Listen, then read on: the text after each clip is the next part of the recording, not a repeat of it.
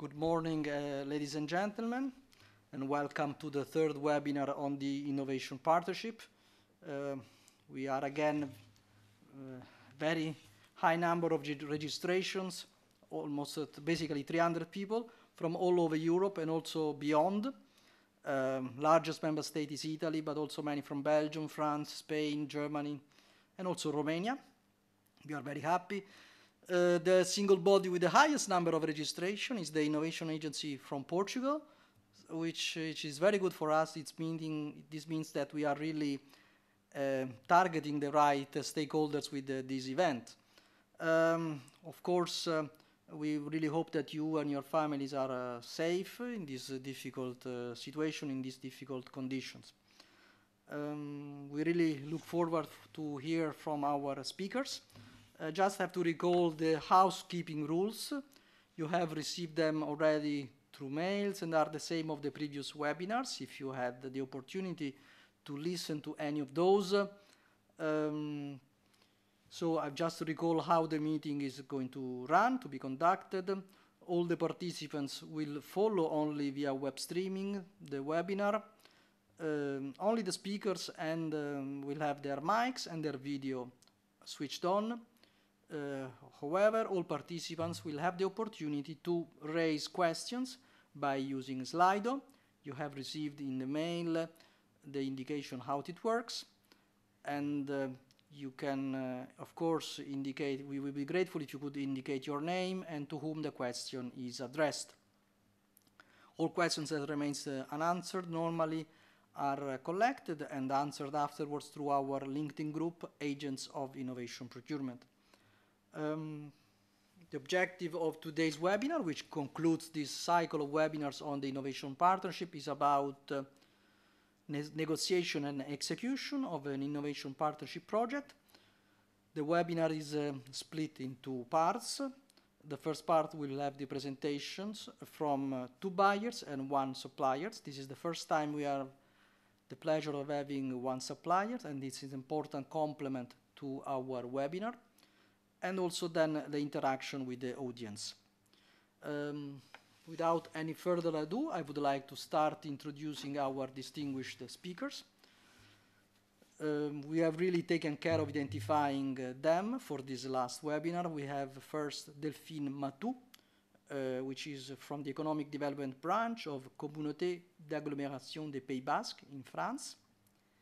Laetitia Jourdain, which is head of Rivage Protec, manager of the Surveillance and Forecast Center for the Management of Aquatic Environment of Suez.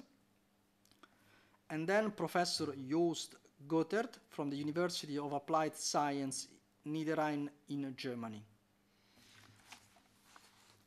As usual, we start our webinar with a small poll. This is to ice break and also warm up with the use of Slido.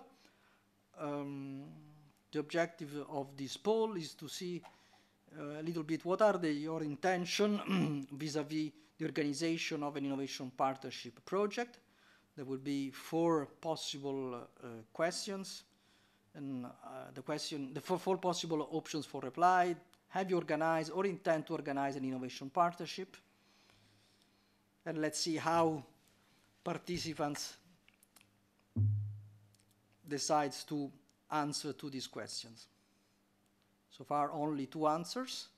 Let's hope that we will get a little bit more of answers and a little bit more of participation from our speakers, from our participants to the webinar.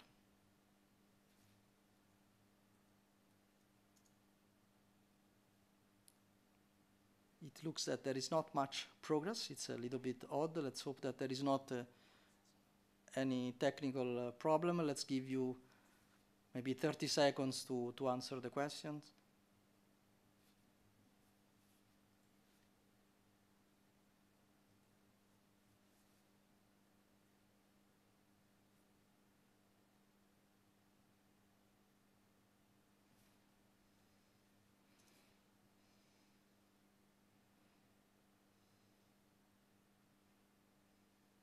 We are now at 21 answers. That's very good, and there is a 50% of respondents so far say that they will consider it. almost 40% indicate none of the above. Unfortunately, there is not the possibility to provide an open field for answers. 13% of participants have already done it, and in some cases they either done it or they consider it. So it's very positive and inspiring, I have to say, results for our work. So this means that we hope that these webinars are also helpful and to prepare those projects. So to move ahead with our agenda, we have 38 answers. I just want to also highlight that we have planned another webinar. This is planned for the 10th of March, and it's about attracting agile SMEs and startups. We have planned to have 5 speakers, including buyers and suppliers, startups. We will send a mail to all those which are registered today in our mailing list, and we hope that you will find it interesting and join it. So let's come back to today's topic. It's about negotiation and execution of an innovation partnership. The negotiation can take place on many aspects: technical content, methodologies, tools used, also the financial offers. The execution, typically R&D, which can be split in different phases, and also there are questions relating to price and IPR. Of course, the objective of the negotiation is aiming at improving the R&D project in terms of content and to better align it with the needs of the buyer. And of course, it doesn't touch upon aspects like the award criteria, which cannot be part of the negotiation. So let's move to the presentation of our speakers. We will start with Mrs. Jourdan, which will guide us from the perspective of a supplier into a procedure. She will cover the main description of the project, the procurement procedures, and highlight the strength and weakness. Madame Delphine Matou from Basque Country Urban Community will cover non-mature new technology, energy from wave, which is certainly less mature than other technologies to produce energy. And she covered, of course, the R&D, the technological and scientific dimension, including, for example, aspects like biodiversity and sound, and the technology and organizational solutions which have been put in place. And the last speaker, Professor Joost, will cover the development of a digital solution in chemistry. It's very interesting with a very relevant market potential. So in terms of order of speaker, we will start with the presentation from Laetitia Jourdan, followed by Delphine Matou, and then followed by Professor Joost Goetert. So Laetitia, the floor is yours. Yes, thank you for the invitation. So as Ivo said, I'm responsible for a monitoring and forecasting center called Rivage Protect Suez. We manage aquatic environments by developing and using head decision tools for communities. We talk about one of them and the associated service for water coastal quality, which has been co-designed with Basque Country communities thanks to an innovation partnership. So next slide, please. So in this presentation, I will expose a brief description of the project. I will talk about the public procurement procedure and give you our feedback of difficulties and strengths we met. So the territorial governance and reform have facilitated the start of the project. In fact, the 8 coastal municipalities own the basin water competency, and a unique agglomeration covering all rivers and watershed is in charge of wastewater treatment, network, and discharges into the ocean. They have dedicated a specific group for science interest on coastal issues to upgrade public services, and they are succeeding in raising European funds for regional development. So the challenge was to design a common tool to provide the same quality of service over the coastal area, even in beaches configuration, show highly variability along the coast, as you can see on the picture. So next, please. Next slide. Thank you. Technically, the tool is based on 3 components. The first one are measurement and data collection for an innovative rapid analysis method, and remote system and sensor providing continuous data. The second one are predictions, driving numerical models at a local scale to do forecast. You can see a river plume on the right side. And the third one are advices, thanks to tailored data analytics, dynamic indicators, and risk levels to help bathing managers in closing and reopening beaches at the right time at the right place. So the service is operated by expert forecasters, giving advices every day over the summer season before beaches opening, and updating risks level if necessary during the day. Next slide, please. Thank you. So previously, a proof of concept and small-scale prototyping have been done through research contracts.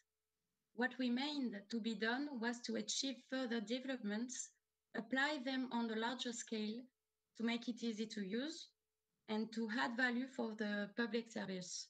So we evaluate that we have to get through steps from 5 to 9 on the technology readiness level scale. Next, please. So there is a few key figures to sum up the project. It lasts 4 years, covers 22 beaches. It has cost 1,351 euros, with 2 amendments to include more bathing areas. And at the end of the project, we estimate the service performance rate is over 96% when we compare water quality forecast to analysis results led by a health agency monitoring according to Bathing Water European regulation. Next, please. So a few words about the public procurement procedure. Next, thank you. The competitive phase lasted 6 months, from the call for publication up to the market notification and the contract signature. There was a public hearing communication after steps of question and answers. And the main topics discussed were our understanding of specifications and our research program ambition. And the idea was to put the cursor at the right place, and it's a place expected by the buyer. We also discussed about BIPR. So next, please.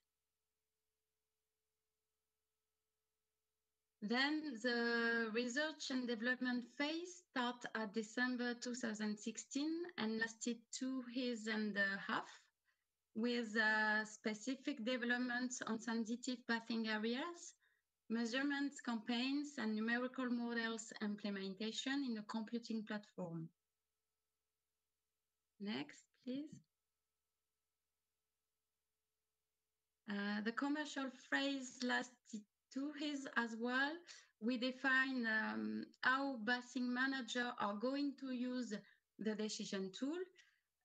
So we designed 2 services, one called online mode and another one that we call offline mode. In the online mode, we define what we need to operate tools and publish quality forecasts every day. So the service is composed of time dedicated to do forecasts, on-call service, crisis management support, and maintenance and computing tasks as software, data hosting, and service. In the offline mode, we use numerical models to replay interested events to adapt strategies define new indicators to better manage sewage network, and improve receiving water protection. We do continuous improvement on tools for end users. And in addition, we explore other ways to use tools to give a water quality information all year for other applications, like public facilities which use seawater inlet as a swimming pool, marine museum, or thalassotherapy. Next, please. The execution phase lasted over the 4 years contract, and it was composed of training sessions at the beginning of each summer season for end users, meetings with the technical staff every 2 months. We provide technical deliverables at each meeting, and there was a steering committee with elected representatives twice a year. So now we are at the end of the commercial phase. We are able to deliver a solution as a software as a service, and offer for the buyer the possibility to do the service by themselves with a tool access, or to delegate a full service support. Next, please. So I try to do a balance sheet of difficulties and strengths. Next. So difficulties are on the left side, and the benefits or strengths are on the right side. We think that for the buyers, difficulties could be the governance over the territory and the need support to define scientific and technical requirements. So I put this in the yellow square. And the benefits in the blue square are to accelerate service providers, add value for citizens, keep a link with the scientific community, and to have a guarantee to get results, to develop as well economic and skills on the territory, to be confident with the public market procedure. And for the suppliers, difficulties in the orange square were the time and manpower for the negotiations. We could represent a real investment, and the need to clarify and protect BIPR. And we have to know that it is for applied research only. And the benefits in the green square are to get a contract solution between research and service, to design it with end users, and that is guaranteed that the service will be useful and it will be used, the duration of the contract, and that we have no need to bring a financial contribution for our own resources. So I'm finished. I will be with my colleague, Mathias Delpé, who is in charge of scientific research and innovation for the center, to answer your question. Thank you. Many thanks, Laetitia. It was very clear. I'll pass now the floor to Delphine Matou. Okay, thank you for the invitation. So I'm Delphine Matou. I'm working for the Basque Country Urban Community as Blue Economy Project Manager and the Innovation Cell Head. I will present you the second innovation partnership for the Basque Country Urban Community. I will talk about the feasibility study on a wave energy pilot site in south of France. So thank you, Laetitia, for presenting the first one. So let's start with a little bit of geography. So the Basque Country is in the western south of France, is a cross-border territory. The Basque Country Urban Community is representing 158 towns for 300,000 inhabitants and 3,000 square kilometers. It's the second population basin of Nouvelle-Aquitaine region, and is really well known for its wave because of coastal territory. So the next slide, please. So let's focus on our project, the feasibility study on the wave energy pilot site in south of France. The main objective is doing marine spatial planning for the setup of a wave energy pilot site. This project is led by two partners, the Basque Country Urban Community as a contracting authority and the region of Nouvelle-Aquitaine.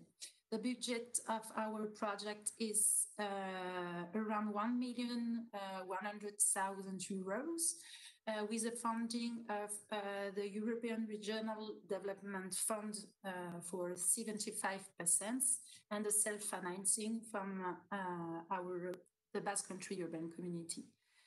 Our main goals in this project is doing the state-of-the-art of the marine renewable energy previous study on our territory and state-of-the-art of the data available on our coastline. Select a suitable area to set up a future wave energy pilot site.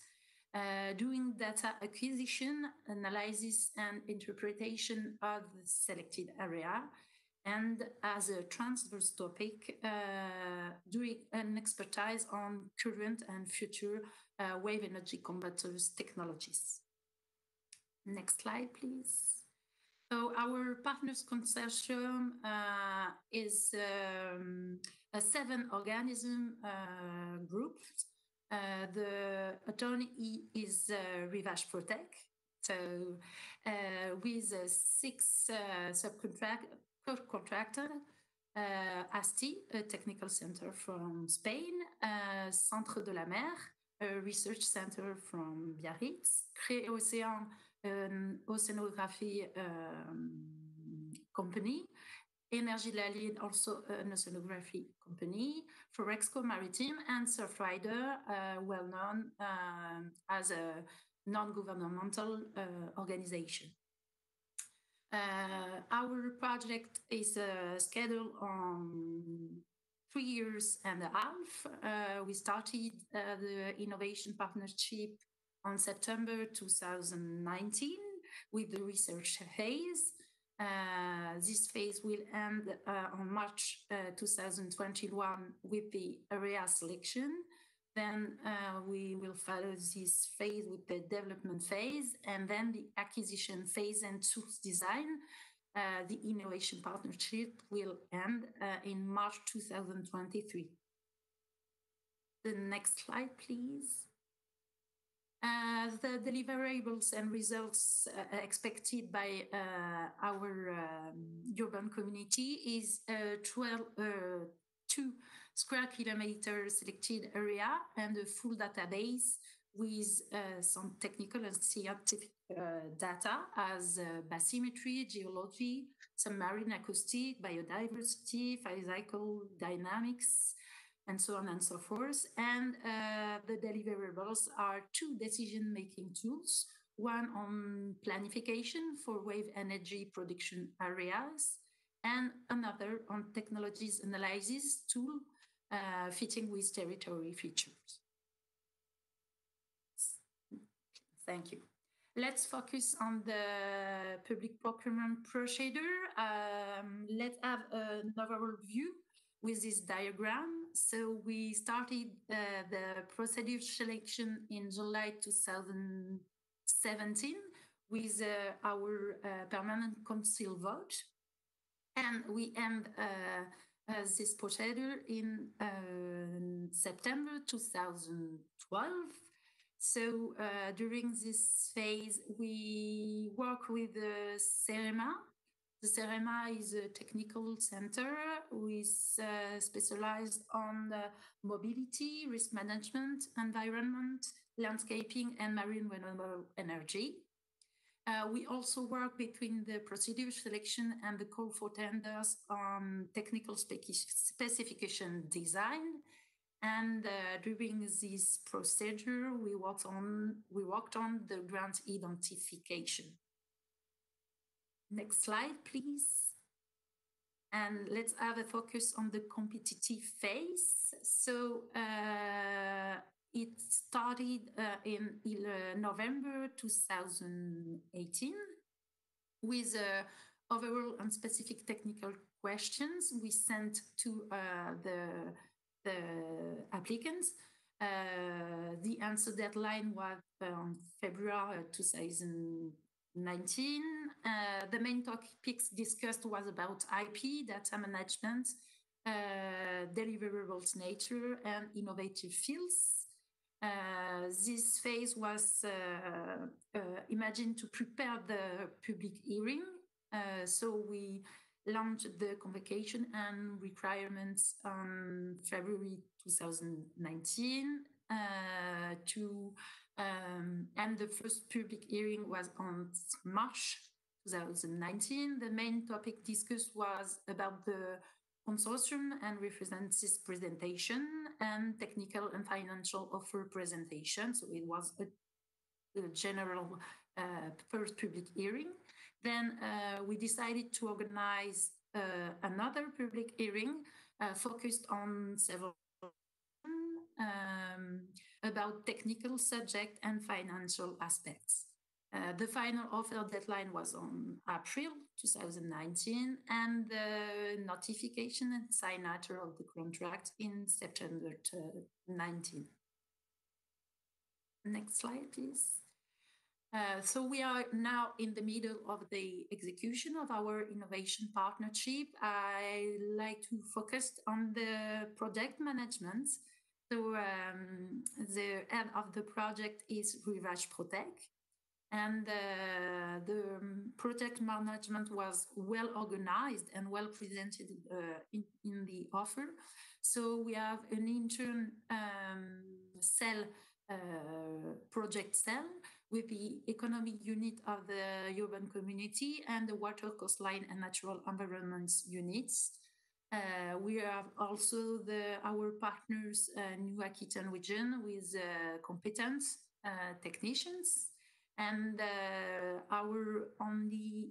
we refer to the Rivage Protec, who organized all the project committee and the exchange groups, and who follow the project for all the contractions. Next slide, please. And I like to present this planning. The object is to show you that the organization of the project is really clear, really precise. So each task is described with some milestone identified with special technical and steering committee. So for the execution phase, it helped us to follow the project as well as we can, and we follow this planning as well as we can in this specific period with the COVID crisis. This really clear planning, I think it's one of the most important things to have a great following of the project, and it was the objective to present you that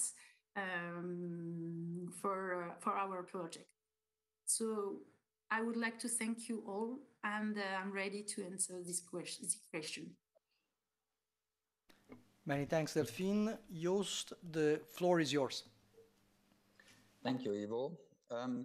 Let me introduce you a slightly different project. So our topic is digital solutions in chemistry, and we represent an Euregio project here between the Netherlands and Germany, and it started in 2016. And of course, the first thing we did was clearly understand our needs when we look to what we call Chemistry 4.0 and sustainable solutions for chemistry.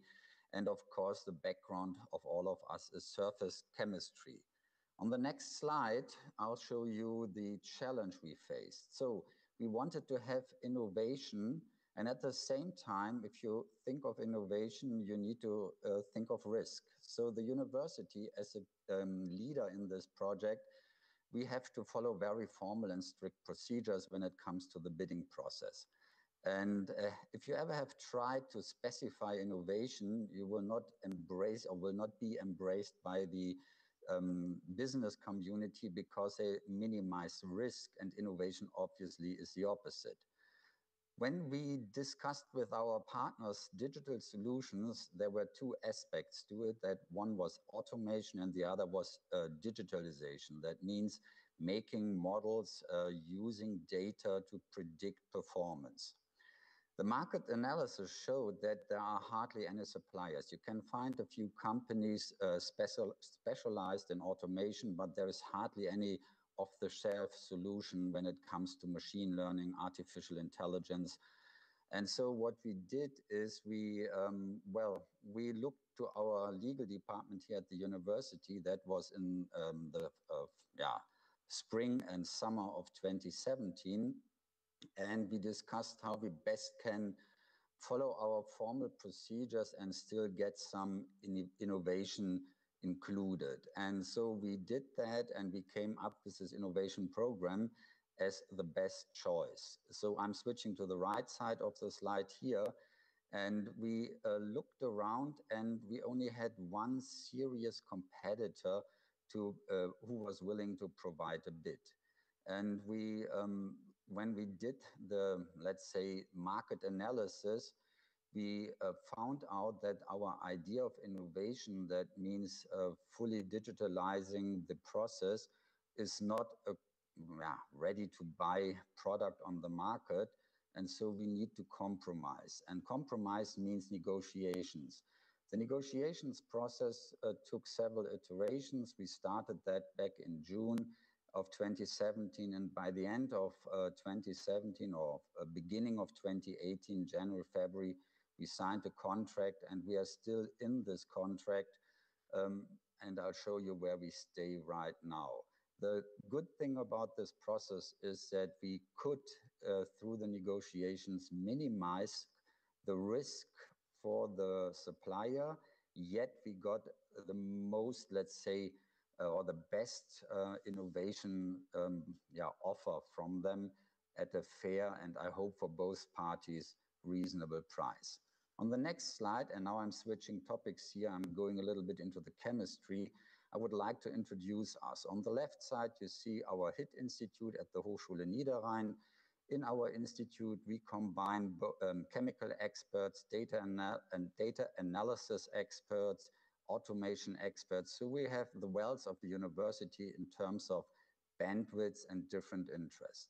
On the right side, you have our partner, that is the ChemSpeed company out of Villensdorf near Basel in Switzerland. And they are in the business of, well, they have automated solutions, yet they can only support the R&D process with their preset solutions, and they don't use innovation. Our idea, switching to the left again, is the iHit solution engine, where you combine the automation with in situ data analysis using machine learning algorithms developed here at our university. On the next slide, you will see the, you will see the floor plan of our facility. So the ChemSpeed solution is clearly marked and in blue on the left side, and you see some of the additions that our university experts have already looked in. For example, an automated surface testing equipment, or a high-resolution laser scan microscope, or at the bottom, a specialized tool to coat textiles with functional coatings. In order to get all the information into one database and also have the samples shipped between the ChemSpeed solution and the innovative solutions at our university, we needed the innovation solution in this program, and these are the mobile robotic systems that can interface with ChemSpeed's automation and yet are flexible enough to interface with our ideas. On the next slide, you will see the the challenge that we face when we do research in the area of, do we see the next slide? Yeah. No, this is first the impression where we at.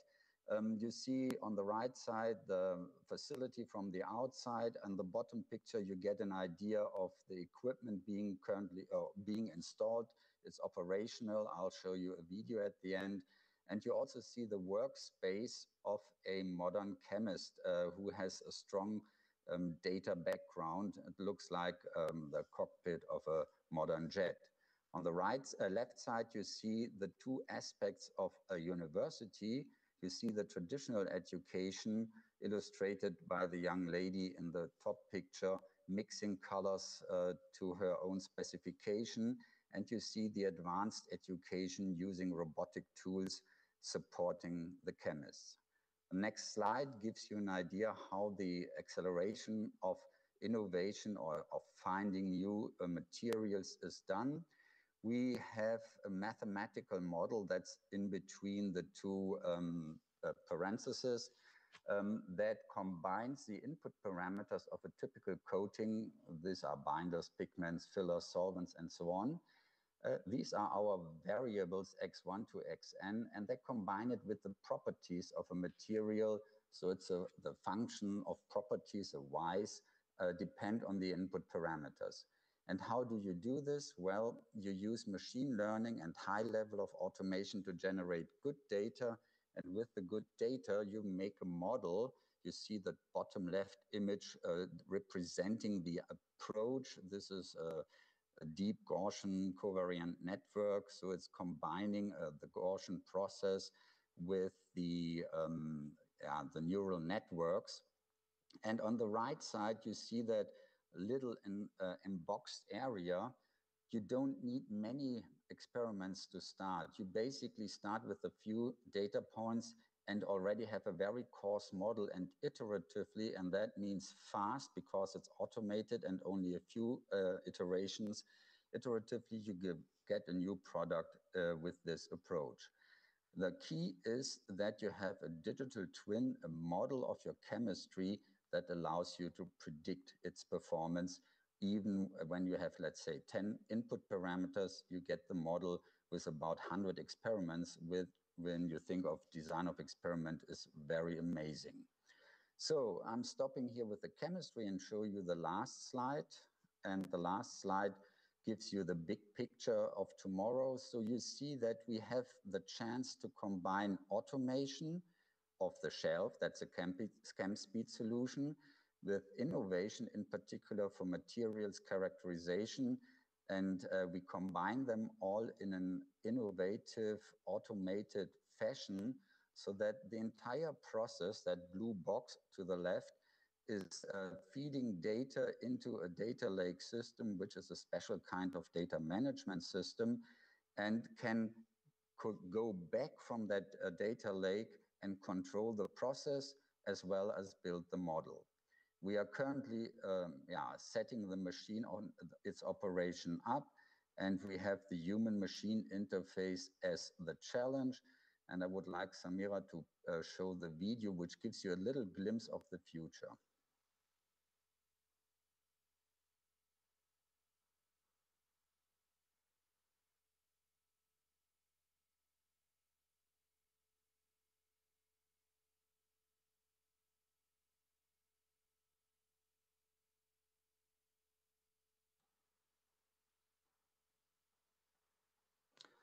So what you see here is the traditional way of making a formulation in the lab with all its chaotic procedures and the hands-on expertise of the chemist.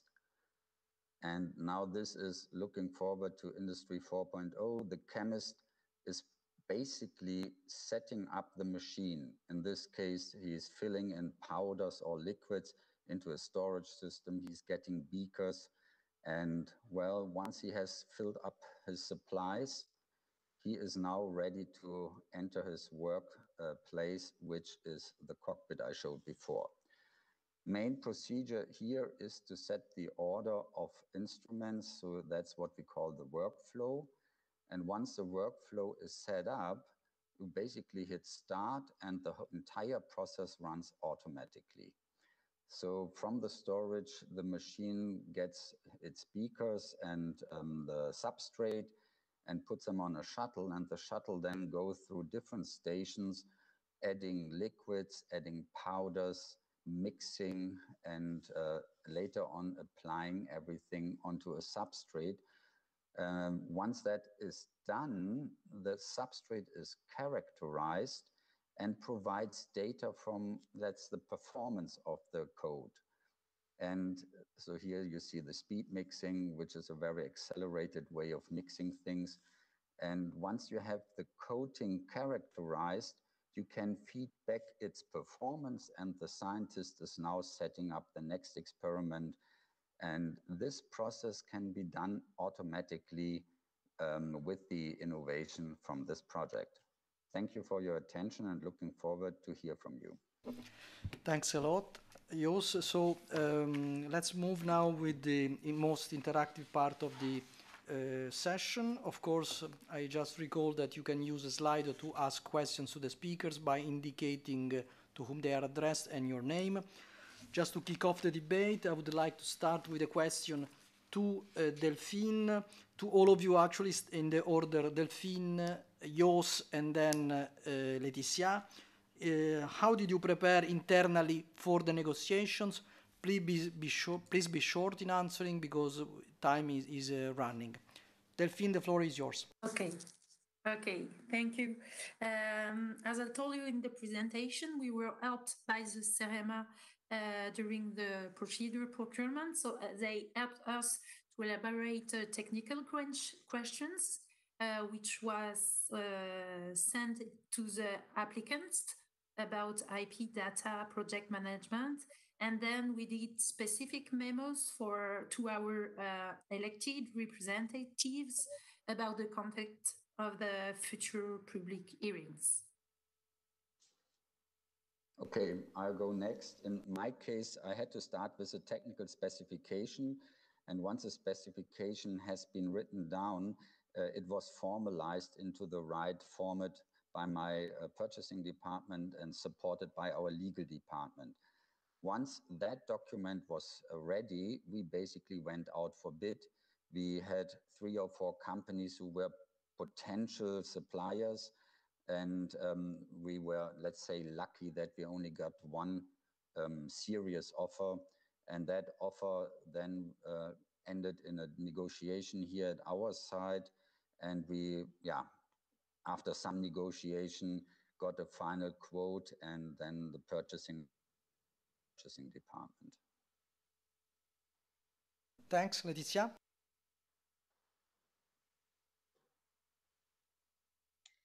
Yeah, for the supplier point of view, we just have to submit an offer, first of all. Then we received a new price schedule with more details to fill up.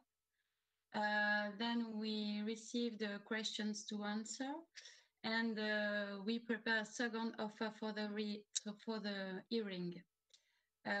We estimate that the procedures takes 3 full months effort for a full-time person. Right. Many thanks. I think it's very clear.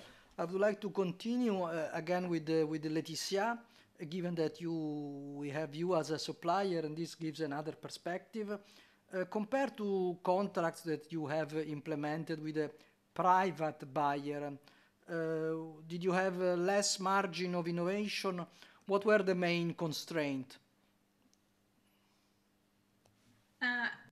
To be honest, we don't have a lot of experience with private buyer. Our market is public service.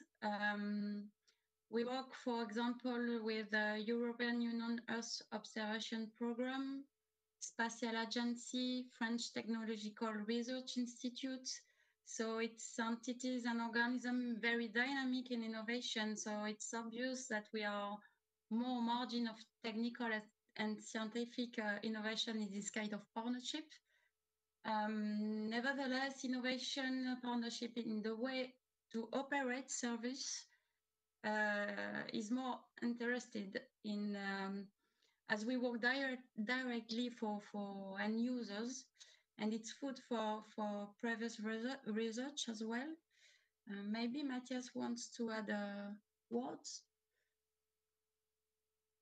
You hear?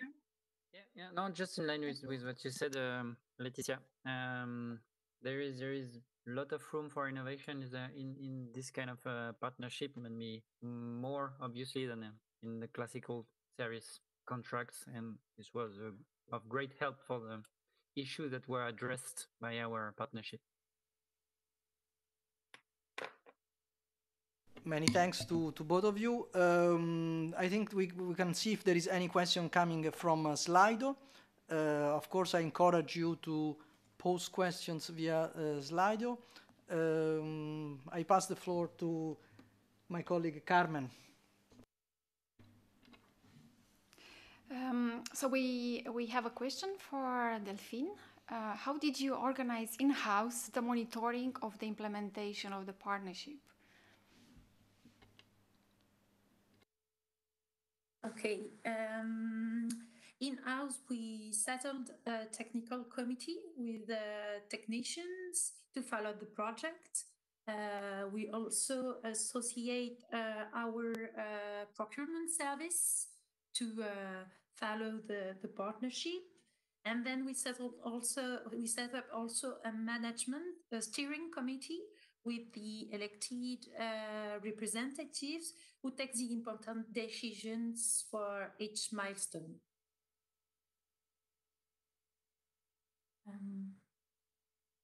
Many thanks. I think we can move on, Carmen, with the next questions. Still to Delphine. With how many partners did you sign the contract? We signed the contract with one partner, but it was a 7-organism group. Could you please detail why you signed with only one partner, maybe? I think it was the right offer. We have 3 proposals for the applications call, and the one of Rivage Protect was the best. I think we were not able to follow 2 partners for the first phase because of money issues, I think, and for human resources issues. It's quite complicated to follow this innovation partnership with one partner. So I think we will not be able to follow 2 partners. Thank you so much, Delphine. Maybe Joost can answer the same question?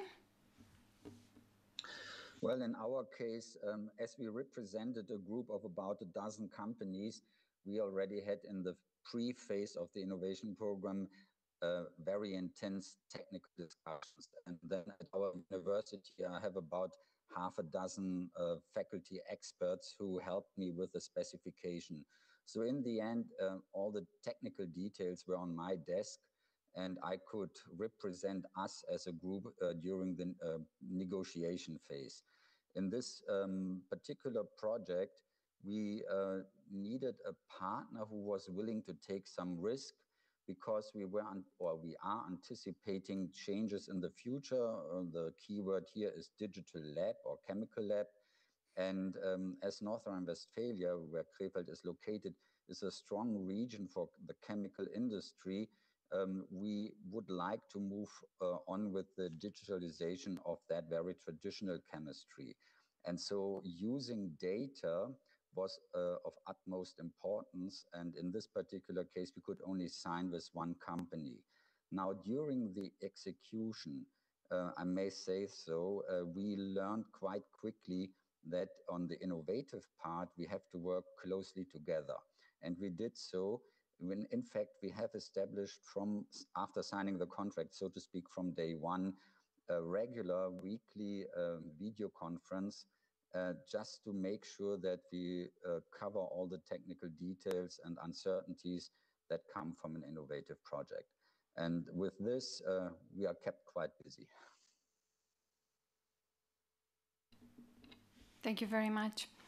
Another question for Letizia. What was the main reason to choose the innovation partnership as procurement procedure?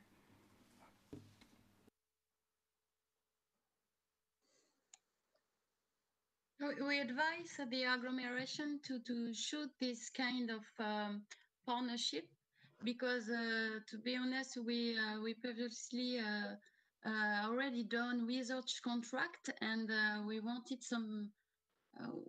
We was looking for a contract to operate service, and there is just the innovation partnerships. Was the best solution, I think. Thank you. I think the question was rather addressed to Delphine. Yeah.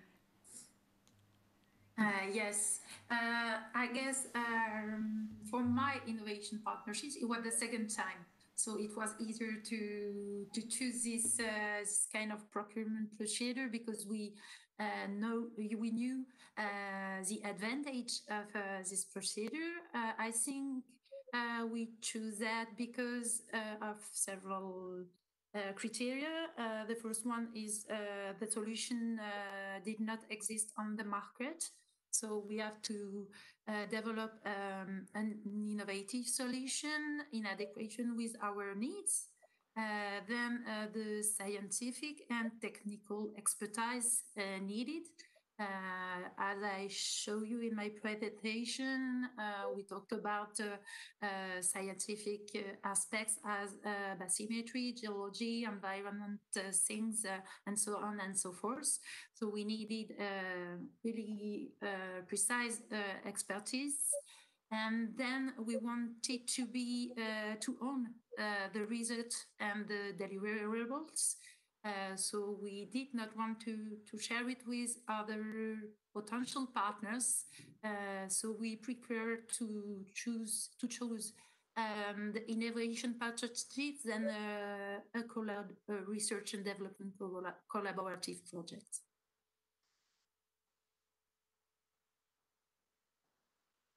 Thank you. To Delphine, have you faced procedural constraints during the contract execution?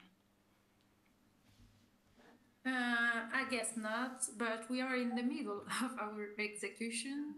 I think the most difficulty is COVID crisis. So we have to postpone some phases due to this crisis.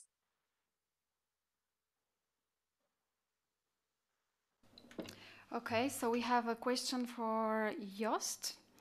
Yes. If I'm not... Yes?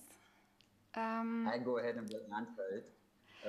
It's the situation we faced is the following. There is the chemical industry, and then there is the industry of automation experts and solutions from that industry. And the only way we could combine these two worlds is to go out on an innovative partnership bid. Because we as a university, we are not able to combine it on a large-scale project such as this, because at the end we're looking about 2 million euros of investment here. And yes, it was absolutely necessary to clearly distinguish between off-the-shelf components, which are the foundations for us to just get started quickly, and the more high risk, let's say, innovative part.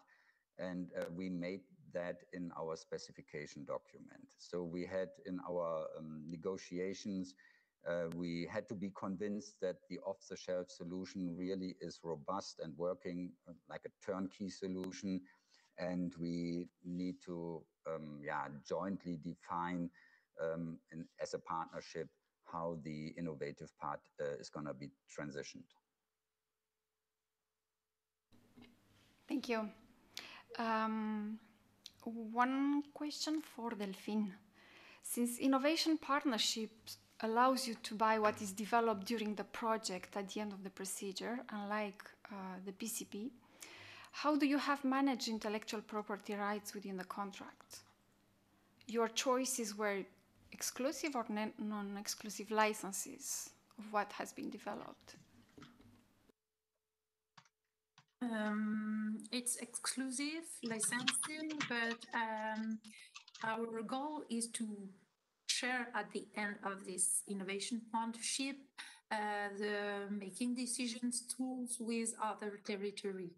I think the data and all the information we will have on the selected area will be the property of the urban community, and we will decide if we share it to the selected technology developer and the energetician who will want to set up the wave pilot, the pilot site of wave energy converting. Thanks a lot. Maybe I would like to add a question to Laetitia. It's my understanding that the IPR, since it's linked to this question which we had just dealt with, the IPR were fully allocated to the public buyer. So in your case, what was the incentive for you to take part in the project? Yes. Okay. So IPR for this project is composed of results and data which belong to the public buyer, so the municipalities group in this case. And we understand that it's important they could reuse the data required in the project for others' application without paying again.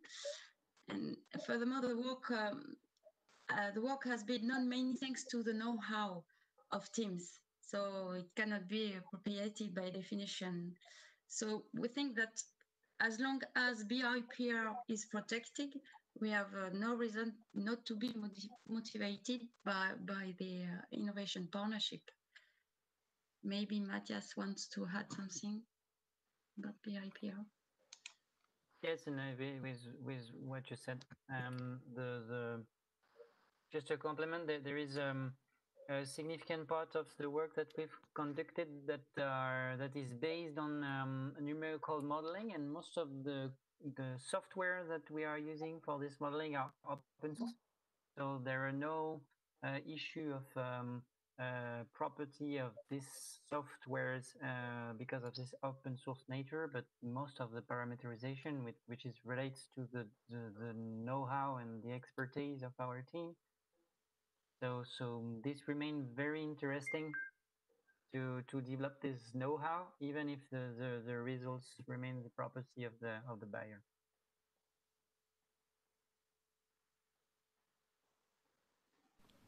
Thank you.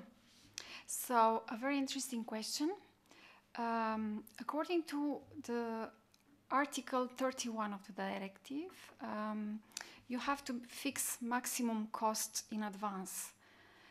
The question to Delphine and Joost, how did you set this maximum cost in advance, given that you would not know in advance how much R&D would be necessary, and given that public finances normally would not allow to set a flexible budget? Maybe Delphine?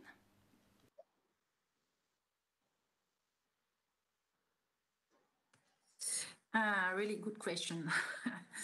I think we did some benchmarks about almost the campaign, the marine campaign, which are the main costs in our projects. We also have the experiment of some research and development of collaborative projects. We have the experience of the first one, innovation partnership. So if you mix everything, this knowledge, we identify its maximum cost, but it's quite difficult indeed because it's innovation. So it's hard to define the right cost when you did not know what will be the solution at the end. Yeah, it's the same here. I mean, as a university and as money comes from a project, we had a fixed budget and we cannot overextend this. So in our case, during the, let's call it innovation discussion sessions, we found out that there is a shared interest to develop that innovation. And we built a task force that on a weekly basis just negotiates the technical terms and how to best transition from an idea to reality. And in this particular process, which lasts for more than 2 years already, we could minimize the risk for both parties. So we are, as an end user, are sure that we get a working solution, and the company partner ChemSpeed, they can afford doing this development. But I have to admit it's a lucky circumstance, because overall we both, as a company and as a university, have an interest in pushing the digital chemistry forward. And so we are willing to invest more than just the amount of money written on a piece of paper. Thank you. Another interesting question. Could you have used another procedure, such as competitive dialogue, competitive procedure with negotiation, or even negotiated procedure? What was the added value, if any, of using the innovation partnership procedure? Maybe I jump in here as well. The other ones are just too strict. I was not able to put down in writing, and that means specification, what exactly needs to be delivered. And I needed that flexibility or that framework of openly talk about possible technical solutions for, in my opinion, a good idea. So it gave us basically the flexibility.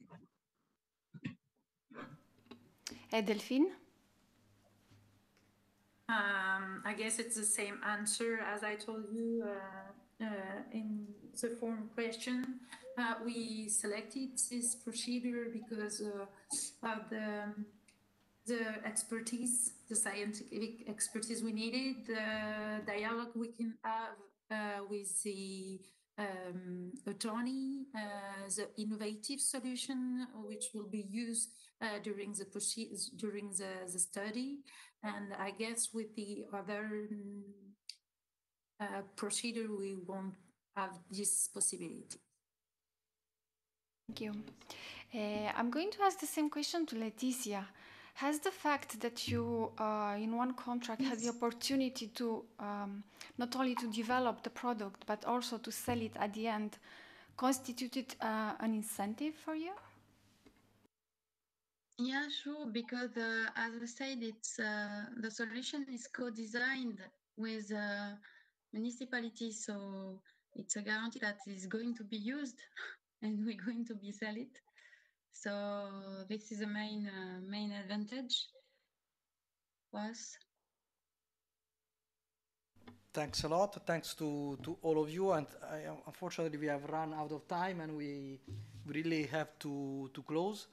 I really would like to thank all the participants and, of course, the speakers. We really hope that you have enjoyed this cycle of webinars on the Innovation Partnership. The recording of the session will be available on our website as usual, and we also hope that we will be able to see some of you taking part in our webinar planned for the 10th of March. I hope that with this cycle of webinars also we have been able to close, let's say, demystify a little bit the Innovation Partnership, which is a new procedure, which is, we have seen, can be applied for all type of different projects, from all type of different sectors, and from small and large projects. We have also seen that these procedures allows, let's say, the development of innovative solutions without requiring a separate procurement procedure, which is certainly a significant advantage in terms of cutting red tape for both suppliers and the buyers. Just before closing the webinar, of course, you are also welcome to join our LinkedIn group, which is called Agents of Innovation Procurement, where we publish information on webinars, on call for grants, and other relevant information to this topic. And also as a last point, we would like to ask you to indicate what could be the possible topics for future webinars.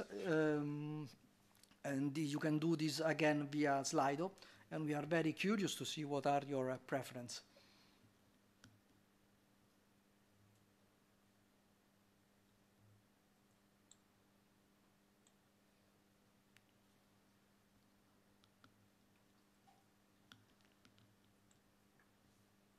Just 1 second that the screen with the results of this final poll appear.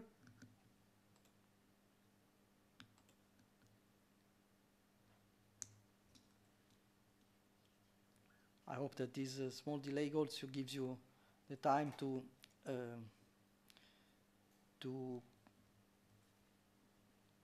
decide on an answer.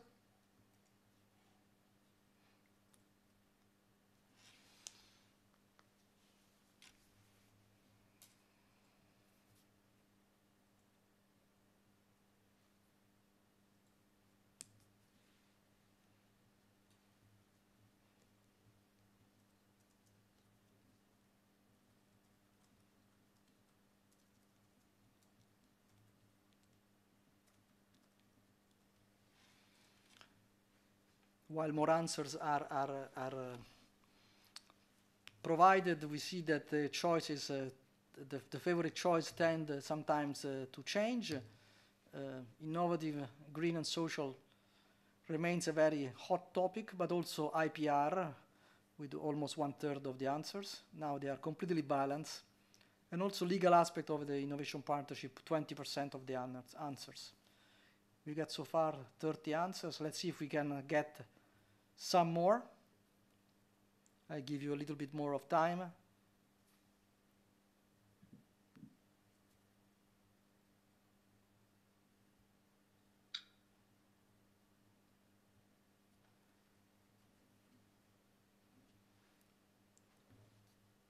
All right, so I think it's time to close our webinar. We have gone a little bit after time. Thanks again to all our speakers, to Laetitia Jourdan, Delphine Matou, and Jos Götter. And thanks again for all of you for your attention. Thanks a lot. Bye. Bye-bye. Bye.